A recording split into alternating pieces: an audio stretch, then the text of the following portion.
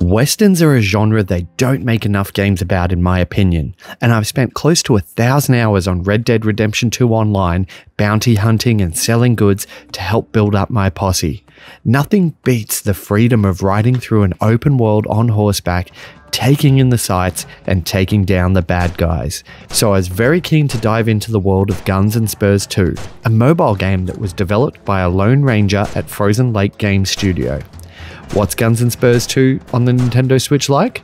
Let's grab our duster coats, saddle up, and find out. Guns and Spurs 2 sees you step into the boots of Jack Lane, a bounty hunter looking to clean up the Old West.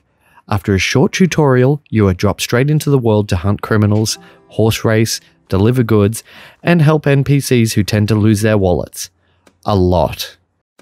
The game itself has somewhat of a following on the mobile platform and is widely received well as a free-to-play Western. Unfortunately for Switch gamers, Guns and Spurs 2 hasn't made a smooth transition over to the Nintendo platform. So let's break down the good, the bad, and the ugly. The good. The game has an interesting overarching mission structure, seeing you hunt down bounties before taking on a boss bounty, which concludes in a duel.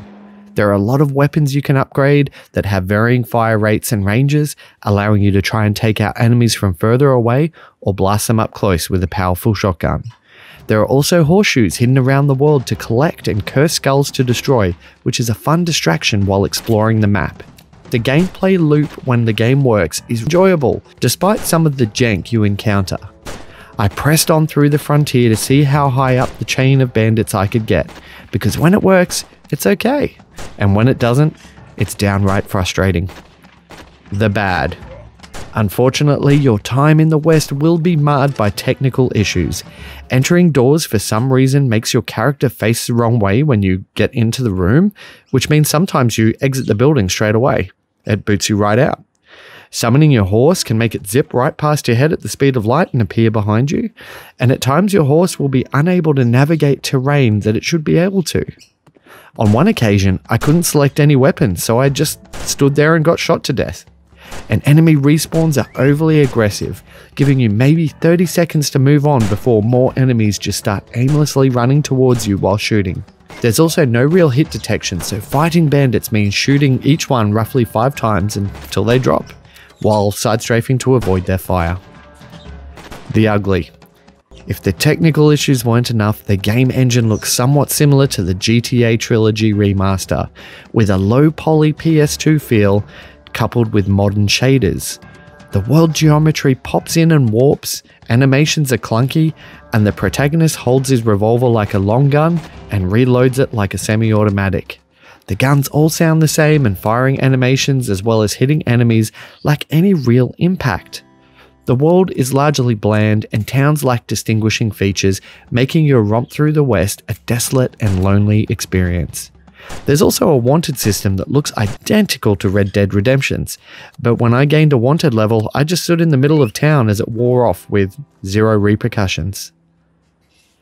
To me, what really kills Guns and Spurs 2 is the premium price point of $45 Australian dollars, putting it, at the time of writing this review, in the same price bracket as the AAA Red Dead Redemption. Had the game been just a fistful of dollars, I think a lot of the aforementioned issues may be overlooked or be able to be dismissed with the expectations of you get what you pay for, and sometimes a game similar to Guns and Spurs 2 that's $3 to $5 would still be an enjoyable distraction to get you through the weekend. But at a AAA price point on Switch, while it's also free on mobile, feels like we may have been offered a bottle of snake oil. Guns and Spurs 2 is a commendable effort considering it was developed by a one-man team, but unfortunately it's marred by technical issues, it's most definitely placed in the wrong price bracket to justify the purchase. While I'm looking forward to seeing what Frozen Lake Game Studio comes up with next, I would recommend that cowboys and cowgirls sit in the saloon and wait this one out. While I was certainly hoping for Guns and Spurs 2 to be a resounding yee-haw, unfortunately for me, it's a yeah nah. So, what's it like? Guns and Spurs 2 is like a mobile version of Red Dead Redemption if it was made in the pre-patched GTA Trilogy engine. I award it a 34 out of 100. A review copy was provided by the publisher, which I'm grateful for, but this does not affect the outcome of my review.